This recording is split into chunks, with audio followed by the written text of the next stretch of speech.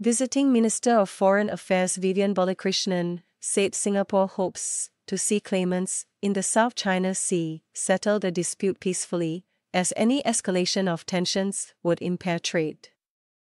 He is in the Philippines for a 4-day visit that started on April 15, kicking off the commemoration of 55 years of diplomatic ties in 2024. Singapore and the Philippines are founding members of ASEAN. Dr. Balakrishnan met President Ferdinand Marcos Jr. on April 15 before meeting ranking Filipino lawmakers and Vice President Sara Duterte the next day. He also met his Filipino counterpart, Secretary Enrique Manalo, on April 16 to discuss issues of mutual concern, including the South China Sea, as well as establishing a carbon credit market between their two countries and cross-border electricity trade among ASEAN member states. They had a fruitful discussion on ways for both countries to further expand bilateral cooperation, especially in the areas of people-to-people ties, carbon credits, renewable energy and the ASEAN power grid. The Ministry of Foreign Affairs said in a statement. They also engaged in a wide-ranging and candid discussion on regional and international developments.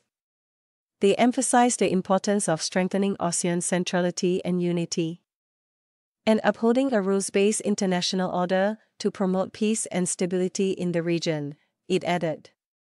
Asked by reporters about the South China Sea at a joint news conference, Dr. Balakrishnan said Singapore wants peace and stability in the region. Although Singapore has got no claims in the South China Sea, the moment you have escalation of tensions or military actions in the South China Sea, it will immediately impair and impede trade. It will increase insurance premiums, he said.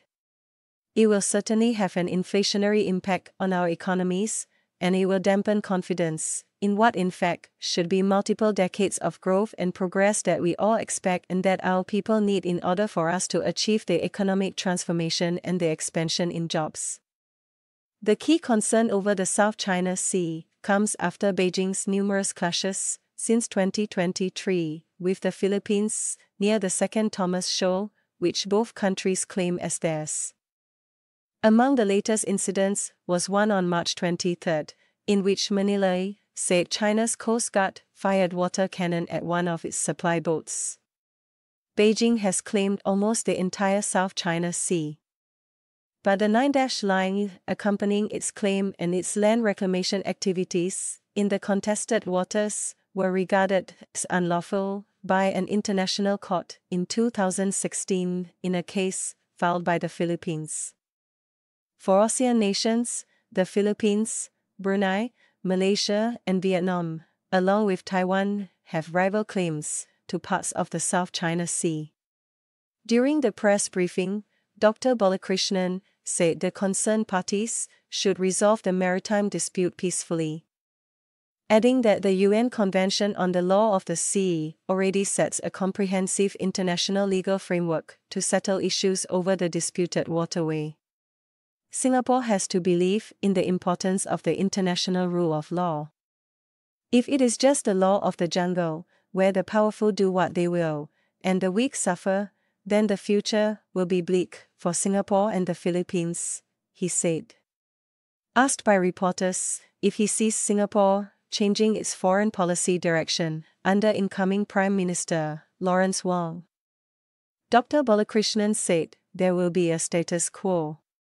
Wong is set to take over from Prime Minister Lee Hsien Loong on May 15.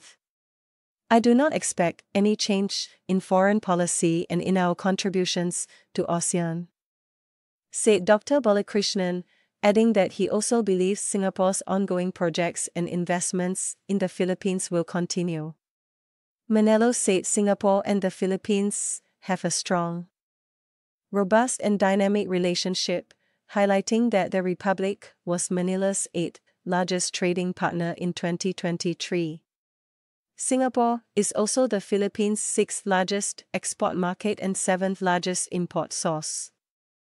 Key Singaporean investments in the Philippines include SI Engineering's maintenance, repair and overhaul facility at a free port zone in Clark, Pampanga, a province located 95 kilometers north of Manila.